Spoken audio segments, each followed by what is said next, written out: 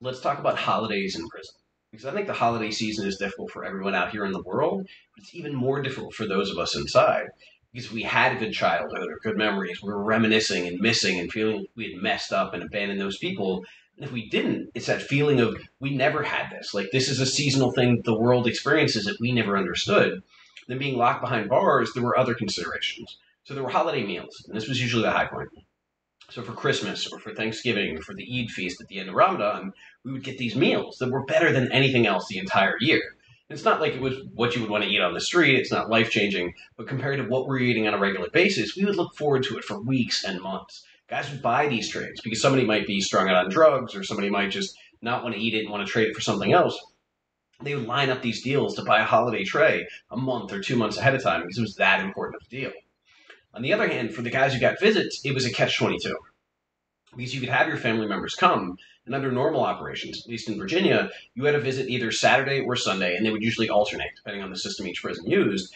But on holidays, even if it was on a Wednesday or it was on a Sunday or whatever, anybody could get a visit. But the problem was where it was normally divided, where half would have Saturday and half would have Sunday, everybody could come on the holiday. So everybody would get a visit that was able to, which meant your family might drive 2 hours there, sit outside for 2 hours waiting to come in, get in, only get the guaranteed hour, and then have to drive home 2 hours. So if you look at that, that's 2 hours driving, 2 hours waiting, 2 hours driving, and only an hour of visitation. So I would always tell my family, don't come see me on the holidays, come see me the week before or the week after. There's no point in you waiting for all that time. There's no point in you dealing with all this chaos just to see me for an hour. And I think there were one or two holidays where they didn't listen and they came anyways, and honestly, I really appreciated that. I didn't ever want to ask them to do that or inconvenience themselves further because I had put myself in prison. I didn't want them to have to suffer as a result of that.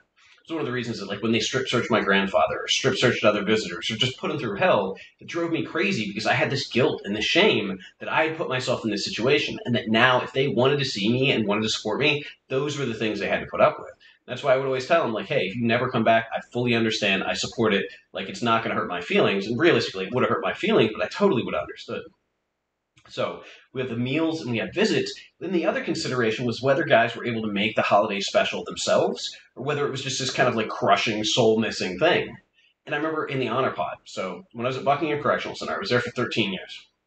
I was there 12 years waiting to get in the honor pod, and I got in for the final year.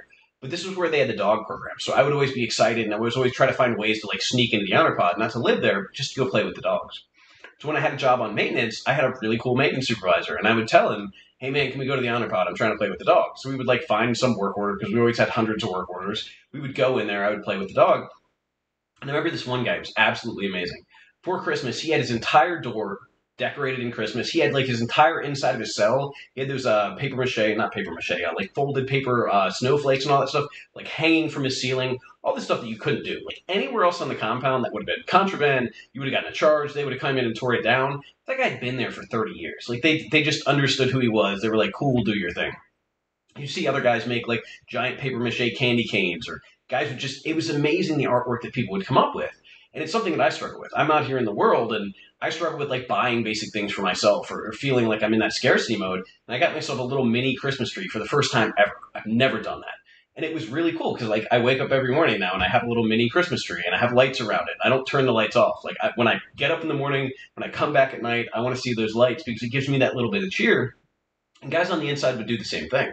My buddy Graham and ST, they would make these lamps. So they would basically build them out of popsicle sticks, and then they would stretch paper around them, and they would paint murals or paint on the paper, but it was still clear, so you could like see the shine through the design on the wall. So they would do like Oriental ones, or they would do Christmas themed ones. And it was always cool to go into somebody's cell who was building a project.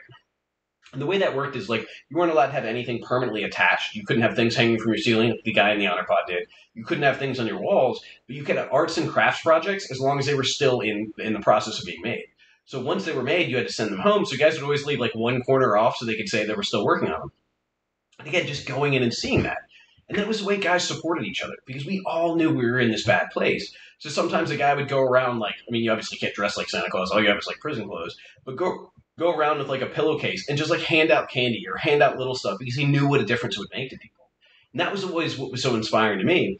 In this like hopeless place, there would be these individuals that would lift other people up. who would just find a way to smile and make other people smile and make other people laugh. And remember that, you know what, no matter how bad it is, no matter how serious it is, like, we've got to get through this. And we might as well get through this with a smile on our face, a little warmth in our heart, or some sense of community or connection.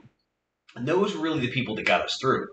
I remember somebody asking me a long time, like, what's the best thing to be in prison? Do you want to be like big? Do you want to be scary?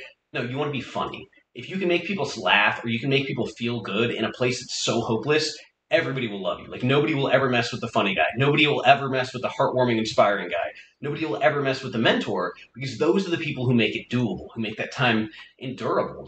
And not only that, they add value. Like, they actually give you something you carry with you. The guy who shares his wisdom or shares his inspiration gives you something. The guy who shares his humor and makes you laugh, he gives you hope to go forward. He gives you something to laugh about and think about for the rest of the day. He takes a little bit of that darkness away, a little bit of that hopelessness away. And those are the guys that I always hope are doing well. And that was what I saw. The holidays brought out the best and the worst in people. We probably had more overdoses and more serious issues and more self-harm around the holidays because guys just felt hopeless and lost and didn't know what they were doing.